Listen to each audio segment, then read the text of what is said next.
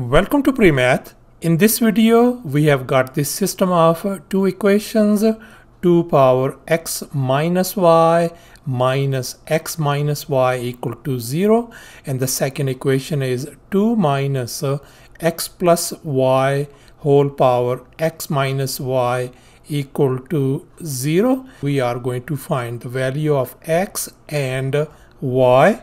Please don't forget to give a thumbs up and subscribe. So let's go ahead and get started with the solution. And if we look at this system of equations, we can see that both of these equations are untidy and perplexing, and they don't give us any sense of direction. So therefore, we are going to manipulate both of these equations by performing few simple steps. So let's go ahead and focus on this very first equation. And here I have copied down this equation. Let's go ahead and move these negative x and negative y to the right hand side. So this could be written as 2 power x minus y, and this on the right hand side is going to become positive x and then plus y. And we can also write like this way by switching them around. So therefore, we have transformed this equation into this form. So we can write this equation as this one. And now let's focus on this second equation.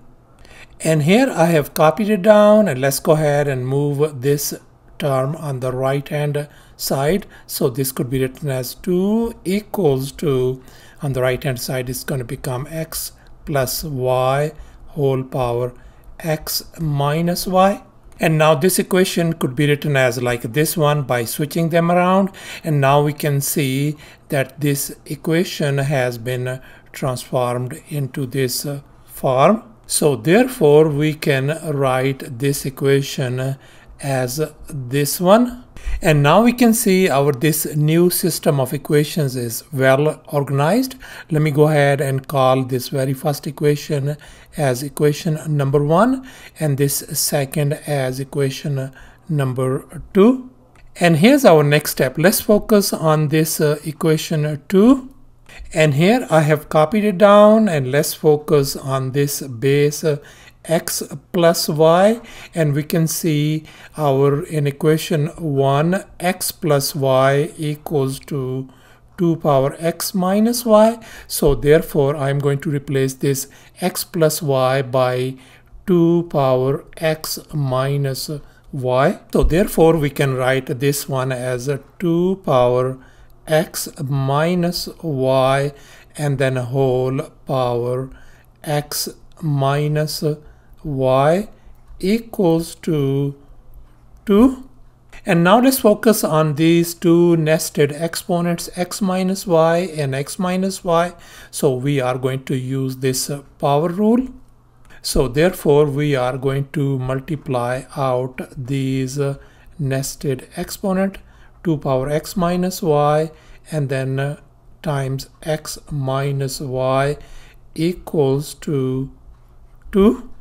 And now in the next step, this x minus y times x minus y could be written as x minus y whole square. And on the right hand side, 2 could be written as 2 power 1. And now we can see on both sides our bases are 2. As long as our bases are same, we can equate our exponents as well. So therefore, we can write x minus y whole square equals to positive 1. And now let's go ahead and take a square root on both sides to undo this square. So this square and square root, they undo each other. So we simply ended up with x minus y equals to positive or negative 1. So therefore, this could also be written as x minus y equals to positive 1, or on the other side, x minus y equals to negative 1. And now in this next step, we are going to investigate these two cases. first one when x minus y equals to positive 1, and the case 2 when x minus y is negative 1. And now let's focus on this case 1 first. Let me go ahead and call this equation as equation number 3.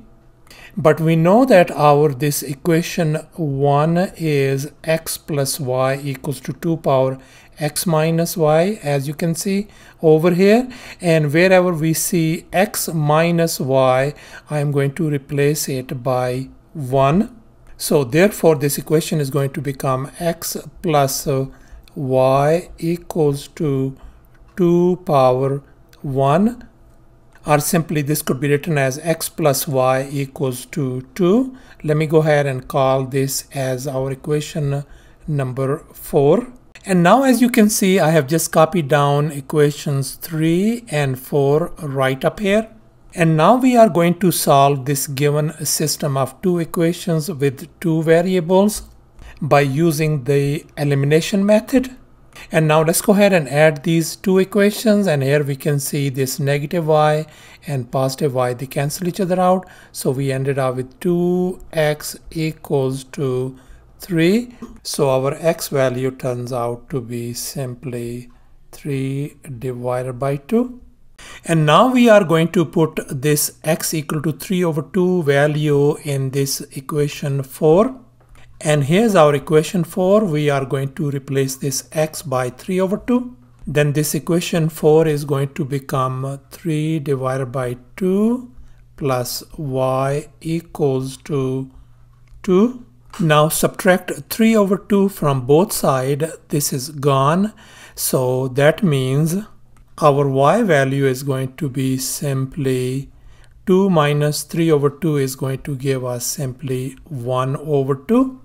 So therefore for case 1 our x value turns out to be 3 over 2 and y value is 1 over 2.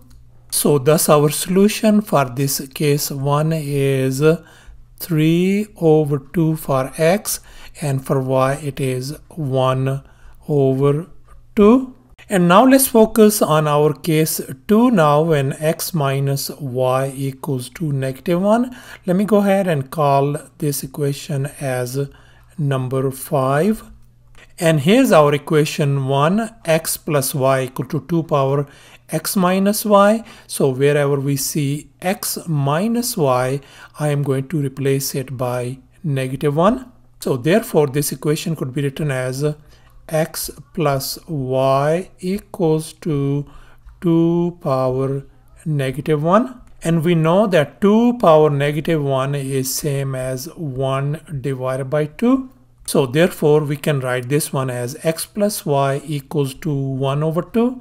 Let me go ahead and call this as equation number 6. And here I have copied down these equations 5 and 6, you can see.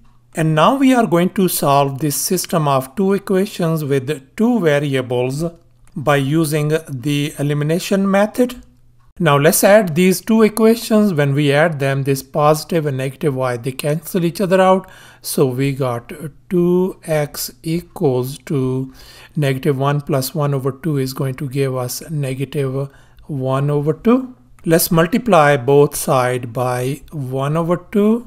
This 2 and 1 over 2, this is gone. So our x value turns out to be negative 1 over 4. And now we are going to put this x equal to negative 1 over 4 value in this equation 5 to solve for y. And here's our equation 5. We are going to replace this x by this negative 1 over 4. So therefore we can write negative 1 over 4 minus y equals to negative 1. And now let's add 1 over 4 on both sides. They are gone. So we got negative y equal to negative 3 over 4. And if we remove these negative signs, we got y equals to 3 over 4. So thus our x value turns out to be a negative 1 over 4 and y value is 3 over 4 for this case 2. So thus our solution for case 2 turns out to be negative 1 over 4 comma y value is 3 over 4. And thus here's our complete set of solutions. Thanks for watching, and please don't forget to subscribe to my channel for more exciting videos. Bye.